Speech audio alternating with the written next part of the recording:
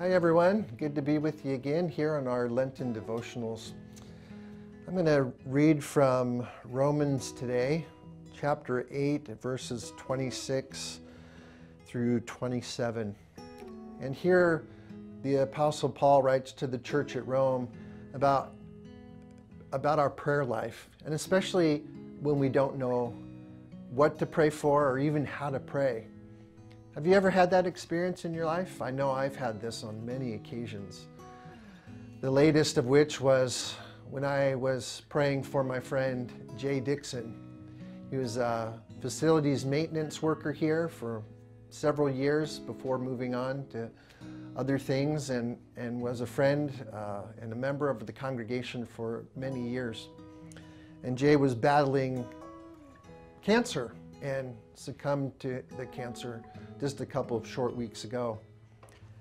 And I got to tell you, I prayed and I prayed and I prayed that God would heal Jay. And it was only 6 months after his diagnosis that Jay died of cancer.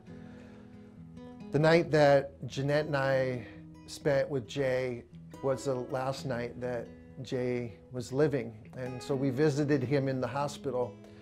And I saw my friend hurting and in pain and suffering. And then Jeanette and I got home, and I frankly did not have any words to say. We entered, Jeanette and I, into a time of prayer, and were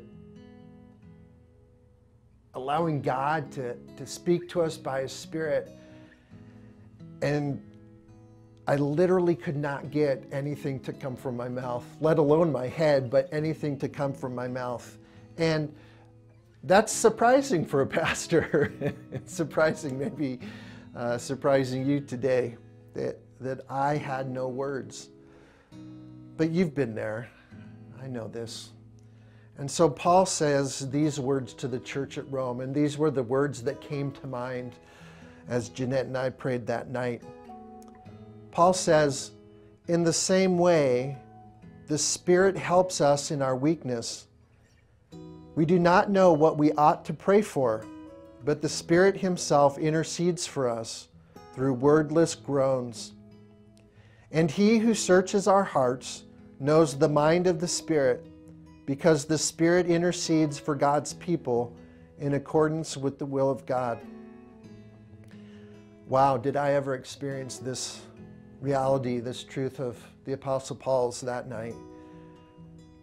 You see, it was in my own weakness that I wasn't able to form words in prayer. In fact, I didn't even know what to pray for. On the one hand, I wanted to pray for God's miraculous and full healing for Jay in his mortal body, that we might continue to have life together here. On the other hand, I felt like praying, God, take him so that he's out of pain. Take him that he might be resurrected into his new immortal body. And so that night, I truly did not know how to pray. But I believe, not only because Paul says it here, but because I experienced it, that the Spirit Himself interceded for me in wordless groans.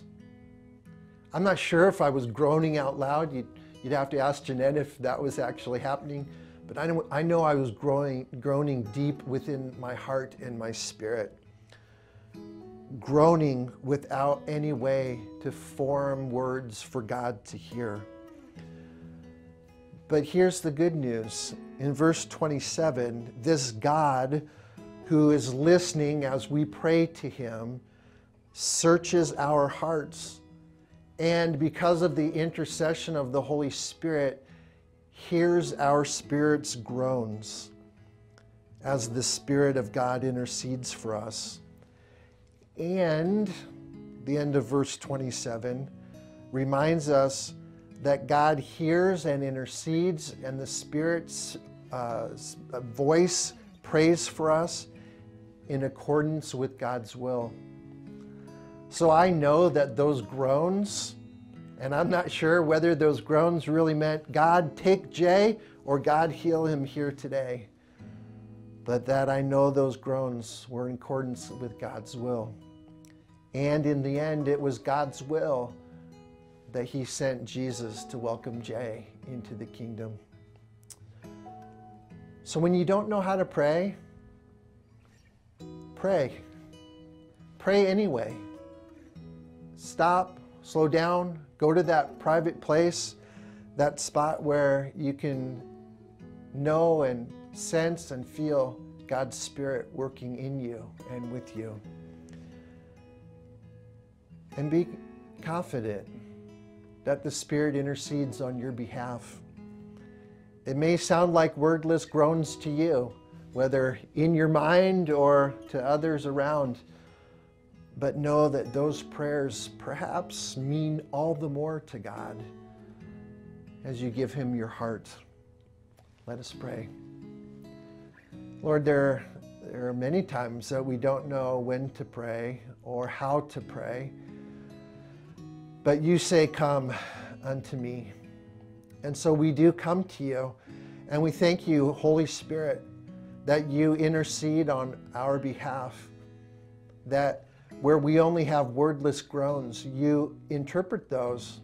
And God, Father, we know that you hear our spirits, our heart's groans, as your Spirit intercedes.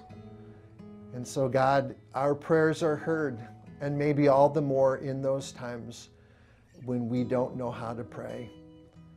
So teach us to be women and men of prayer, and prayer without words when necessary.